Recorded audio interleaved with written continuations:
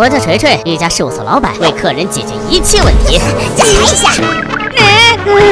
我同事都欺负我老师，请帮我解决问题，同事。没问题。大家好，我是新入职的奶茶到啦。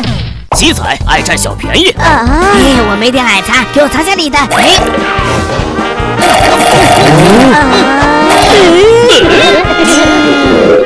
不好，拉肚子了。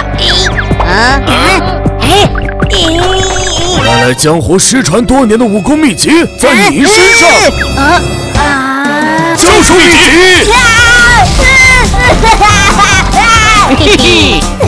听说新来的和蛋哥是同父异母的兄弟。婆八卦之神。看这儿。哇，好强的嘴，最强王者！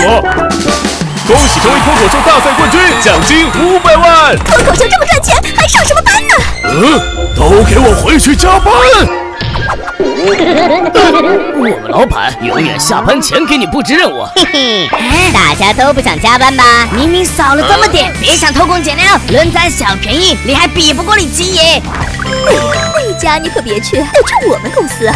我是老实人，不卖假货。超额完成1年的销售额，放假都给我放假！原来这才是我们的天赋点。只要能在岗位上发光发热，哪还有什么职场恶人？你在厕所要交租啦！